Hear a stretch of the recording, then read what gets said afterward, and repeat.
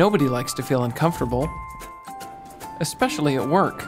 When your body's out of whack, it's hard to think straight. Spending too much time like that can start to have a bad effect on your health.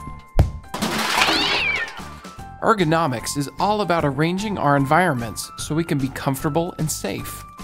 The right equipment helps, but you don't have to spend a fortune. Small changes can make a big impact. We'll show you how.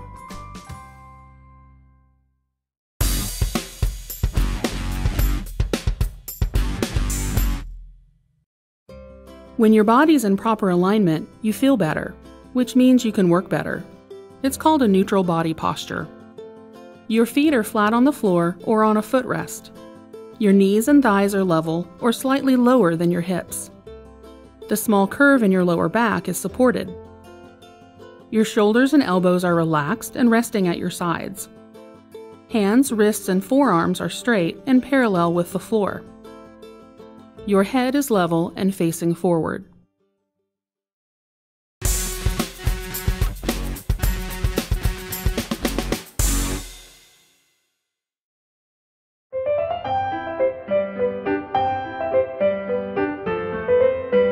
When it comes to chairs, one size definitely does not fit all. Adjustability is the key to comfort. Raise or lower the chair height so your feet are flat on the floor. If your chair doesn't go low enough, use a footrest. Your feet should be slightly forward from the knees. Sit with your hips as far back in the chair as possible. There should be 1 to 2 inches between the backs of your knees and the front edge of the seat. If the seat's too deep and you don't have another chair, use a lumbar wedge or pillow.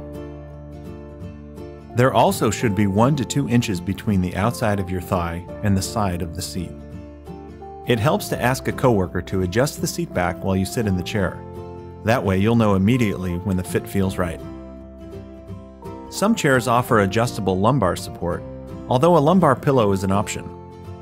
Make sure the lumbar support on the chair matches the natural S-curve of your lower back. If you use the armrest, your shoulders should be relaxed, not hunched up. If the armrests get in your way, lower or remove them.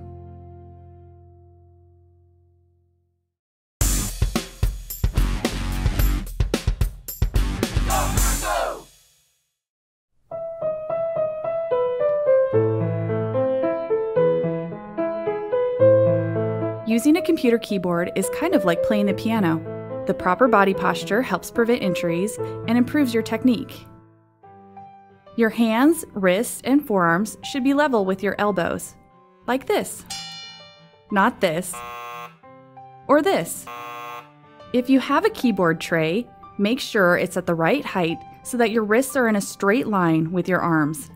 Your elbows should rest comfortably at your sides at about a 90-degree angle. The keyboard tray should be level or tilted slightly down. This helps your wrists stay straight and in line with your forearms. A wireless keyboard offers the most flexibility. If the keyboard has legs, don't use them. If you don't have a keyboard tray, adjust your chair or desk height to get your arms and wrists in a neutral position. Choose a wireless mouse that fits your hand comfortably and keeps your fingers relaxed and slightly curved.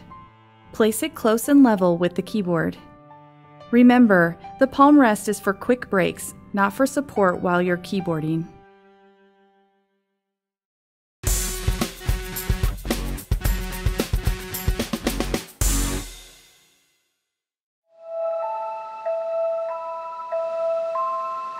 People used to think that sitting too close to the TV would make you blind.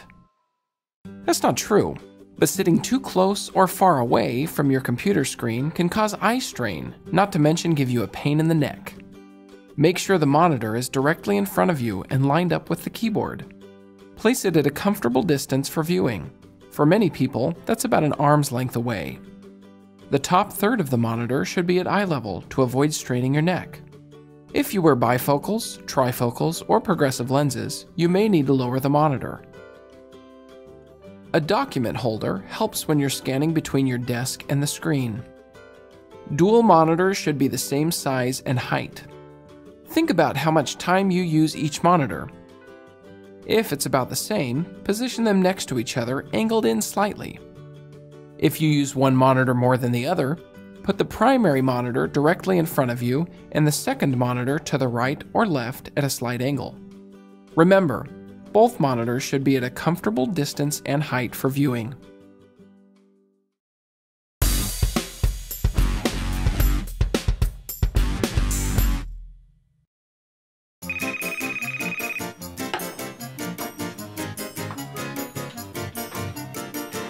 Think about how much time you spend on the phone. In a busy office, it's hard to avoid. But you can avoid the headaches that come with poor ergonomics. Place the phone close to you. That way you don't have to reach too far to dial or answer. By the way, that works for other tasks too. Think of your desk in terms of green, yellow, and red zones. Things you use a lot, like the phone, go in the green zone. Things you use less often, like files, go in the yellow zone.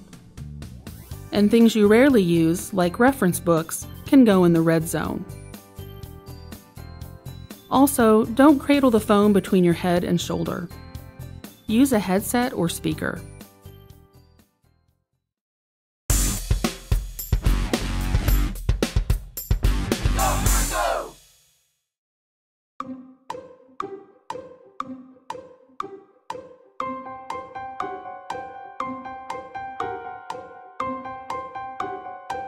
Being stuck in your seat for hours is no fun. It's also not good for you. At work, it's a good idea to stand up and move for a few minutes every half hour. Take walking breaks in meetings. Visit a coworker instead of instant messaging. If your job involves lots of sitting, or you're uncomfortable sitting for 30 minutes or less, a sit-stand workstation might help. Options include fully adjustable freestanding desks, height-adjustable mounted desktops, or a combination. A well-designed sit-stand workstation should accommodate many different users and be easy to adjust. If possible, try a few models before you commit. And remember to change your position often. Standing in one spot for too long can be just as uncomfortable and unhealthy as too much sitting.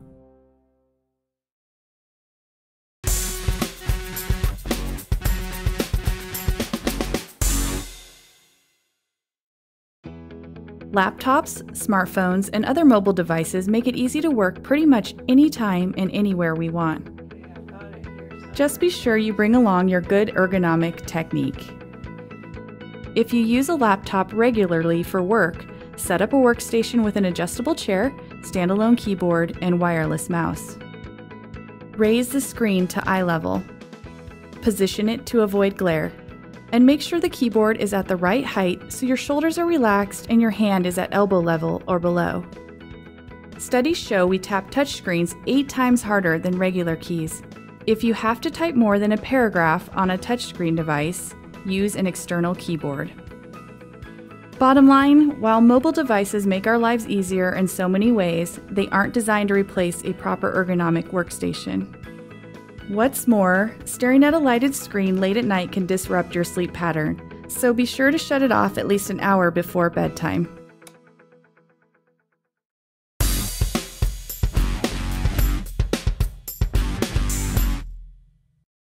If you can't afford the latest ergonomic office equipment, there are lots of ways to work smarter using what you have. If your chair is a bad fit, a lumbar cushion can help. You can use desk risers or 2x4s to raise a stationary desk to a comfortable position. If your desk is too high, raise your chair.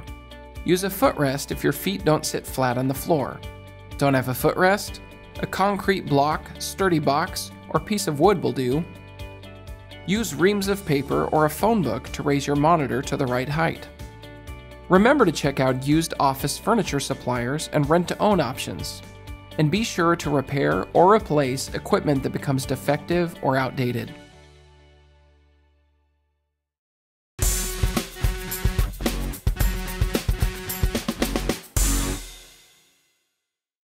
What about alternative office products that advertise themselves as ergonomic?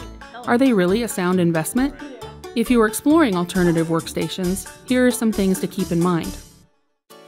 Treadmill and bicycle desks encourage movement and activity, but aren't designed to be used for long periods of time. They're also better for light tasks such as phone calls, email, or browsing the web than intensive writing or reading. And remember, not everyone is coordinated enough to walk or ride a bike while working. The same is true for alternative seating. Ask yourself these questions. Does this chair provide adequate support? Can I adjust the height? Will this be comfortable for long periods? What happens if the ball pops? Before you invest in alternative ergo, think about the kind of work you do and how the product will be used. Consider setting up a test station where employees can try it out and offer feedback. Whatever equipment you choose, whether it's new or used, innovative or improvised, it should be safe, comfortable, and provide the proper adjustability and ergonomic support.